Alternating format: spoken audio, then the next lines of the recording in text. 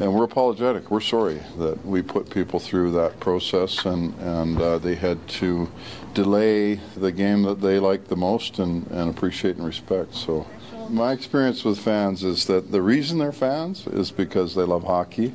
And when Bob Hartley and that new coaching staff and our team step out on that ice, the best thing that we can do to show gratitude is to give them a very high-end performance and a good performance.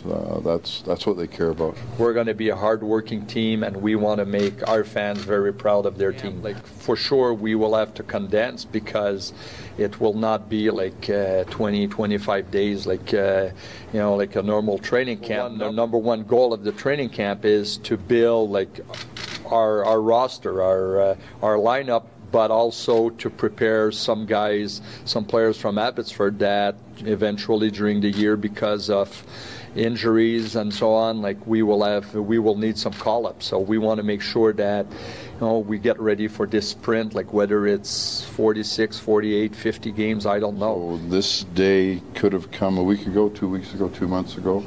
Obviously, all of us wish it had have. But the fact of the matter is we're ready to have that home opener that was supposed to take place in October and will now take place hopefully in January. And I think it will be a very special day, and I think the fans will appreciate what we do best, and that is put a team on the ice that they can be worthy of their loyalty. And I think probably more than anything, they wanted to be heard, and they continue to want to be heard, and it's important that we listen.